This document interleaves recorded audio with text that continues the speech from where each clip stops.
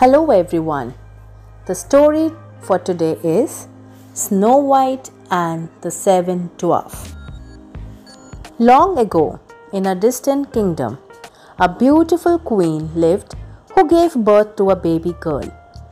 The queen had always wished for a beautiful daughter, and she was blessed with one who had skin as white as snow, eyes that were brighter than diamonds, and cherry red lips.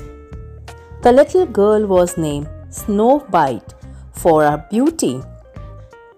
As the year passed, Snow White grew as beautiful as her mother, and before she could reach her prime, her mother grew ill and passed away. The king eventually married another woman who became Snow White's stepmother. The stepmother was a beautiful woman but was also a witch. She was so proud of her looks that she could not stand any other woman who was better looking than her. The witch also has a magical mirror into which she would gaze and ask, "Mirror, mirror on the wall, who is the fairest of them all?" The mirror faithfully answered, "You, queen, are the fairest of them all." Snow White grew as the years passed into a beautiful young girl. By the time she turned 18, there was nobody in the kingdom who was as beautiful as she was. The queen was always jealous of Snow White's beauty and frequently sought reassurance from the mirror on the wall. The day Snow White turned 18, she asked the mirror who the fairest of them all was, and the mirror replied that although the queen is beautiful, Snow White is far lovelier than she is. She boiled with rage and looked for the huntsman on hearing the truth. The evil stepmother ordered the huntsman to take Snow White into the forest and kill her. The man obeyed her orders as she was the queen and took Snow White into the forest without anyone getting to know her. However, when the time came to kill the beautiful girl, he could not do it. Instead, he set her free in the forest and told her to run away and never come back, or else the queen would try to kill her again. Snow White thanked him for his kindness and ran away into the wood. After a long day of running away from what could have been a terrible fate, Snow White was sobbing, tired and hungry. She wandered into the dense forest, scared, until she came across a tiny cottage. She entered the cottage and found that there was no one in it. However, there was food on the dining table, which she gleefully ate as she was starving. She looked around and realized that the cottage was messy and decided to clean it. When she was exhausted, she went to the room and found 7 beds. She made the sheets and slept in the bed she felt most comfortable in. In the evening, the cottage residents, who were all dwarfs, returned home from a long day of work at the mine. They realized that the house was sparkling clean and the food they left at the table was consumed. When they investigated further, they found a girl sleeping in one of the beds. Seeing her shocked the dwarf, making them scream and jump away.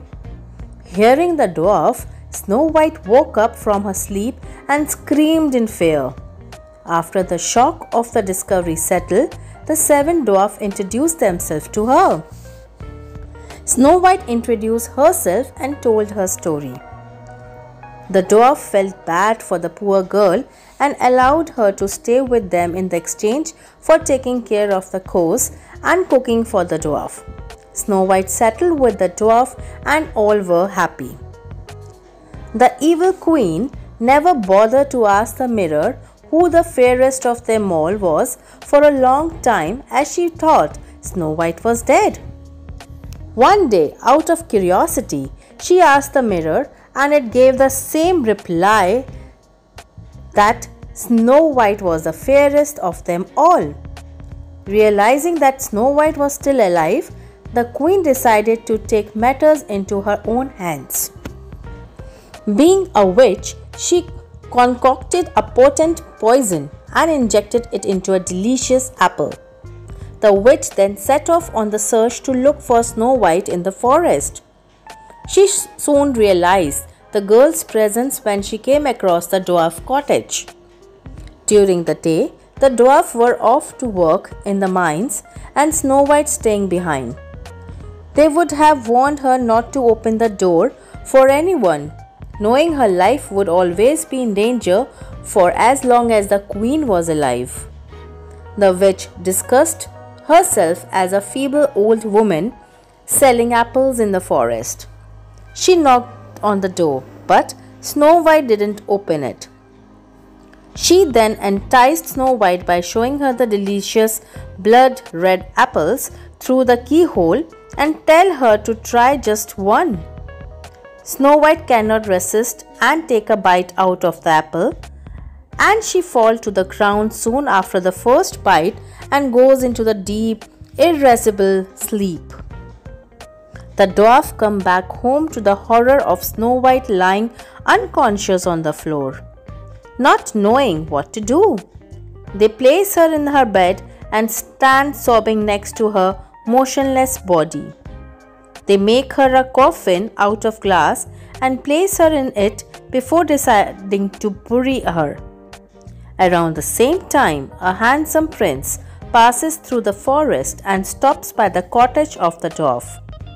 He is so mesmerized by Snow White's beauty that he leans it and plays a gentle kiss. The kiss from what will become her true love instantly revives. Snow White, by breaking the witch curse, they return to her kingdom, and after the queen's action is revealed to everyone, she is banished from the lands. Then the handsome prince and Snow White marry and live happily ever after. Thank you so much. Hope you like the stories. Kindly subscribe my channel for more interesting stories. Bye for now.